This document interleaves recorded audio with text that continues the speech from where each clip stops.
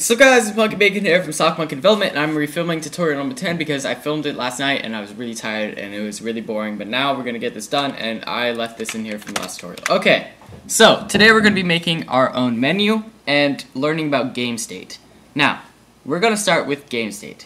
Game state is basically the state of what your game is in. For example, are you playing? Are you paused? In that case, would it be, is the game state playing? Is the game state paused? Is the game state menu, or anything like that. This is used so we can test what the game state is. So if the game state is playing, then draw the player. If that makes sense. It will in a second. We're going to make a new game variable called game state. We're going to set it to a string called playing. Alright. Now, we're going to test if game state equals playing, then. So now, if the game state equals playing, then we always do these two functions. But if it's not, then we don't do anything because there's nothing else to do. We're going to do the same thing with player.draw. So this ensures that these functions will only be happening. You will only be drawing the player when you are playing, not when you're at the menu, not when you're paused, all of that. But if you wanted to, there's also, instead of just typing then, you could type or game state equals paused then. But we obviously don't want to draw the player when the game state is paused. So I'm just going to type then. I will explain more about that or, because there's ors, ands, and stuff like that, because I don't think I explained that yet. Okay. So now, these functions only occur when the game state equals playing. But obviously, when you start up your game, you want to go straight to the main menu. In an advanced tutorial, I'll teach you guys about how to do like a startup and a loading screen and all that. Because when you start up your game, you want it to like show your logo or the name of the game, and then go to the menu, like fade in, fade out, all that. Okay, which is something I didn't do with Zombie Game. Okay, sorry, getting distracted. So we're gonna set the game state to menu because that's obviously the first thing you want to go to is the menu. So we are going to make a new file and call it menu.lua. Type it on my side tech. Okay. Now we have to require menu. We don't do the .lua because Love 0.0, 0.0, no, 0.8.0 is awesome. Alrighty. So we are going to cover a very advanced topic right now. That's why I kind of sped through the beginning of this tutorial, because it's going to take a lot of time to explain this. We're going to be covering tables. Tables are a very large part of every type of game development. Okay, I haven't really planned out how I'm going to explain tables, but I'm going to explain it out in a way that hopefully makes sense. So let's get started. We're going to make a table called button. So to do that, we type button equals, and then open curly bracket, close curly bracket. So the table is empty. If you put something in here, the table would be full, but it's empty. We don't need anything in there right now. It's just empty. We're going to be filling it with button variables, and by that I mean we're going to make a function, and it's going to be called button underscore spawn.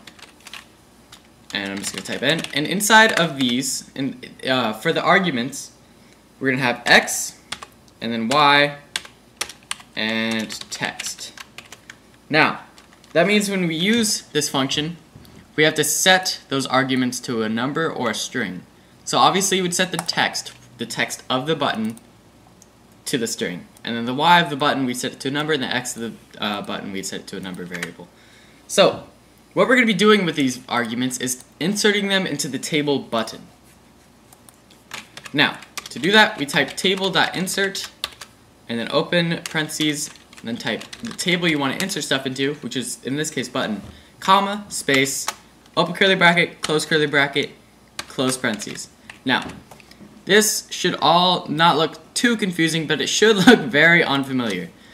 Inside of these curly brackets is what we are inserting into the table button. In this case, we are going to be setting these variables, which we're going to set when we use this function, to variables inside of the table button.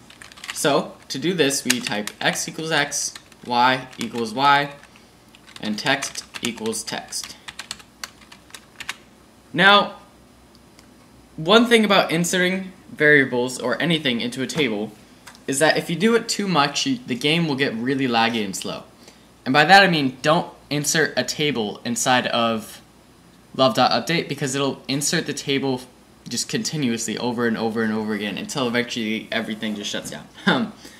So what we're going to do is insert it inside, we're going to use this function inside of love.load instead of love.update, because if we use it in love.update it would be inserting it into the table every single frame. We do not want that at all. So I'm going to do a comment and say buttons, just so I know that these are the buttons. Do button underscore spawn. And what's the X going to be? My X is going to be 5, and then the Y's for me is going to be 200, and the text is going to be start. So this is clearly the start button. In tables are, like I said, a very advanced topic, but they are definitely important. You're going to use them with enemies. You could use them with players if you're doing multiplayer. I'll explain that in an advanced tutorial. Bullets, all of that stuff, and obviously here we're using them for buttons.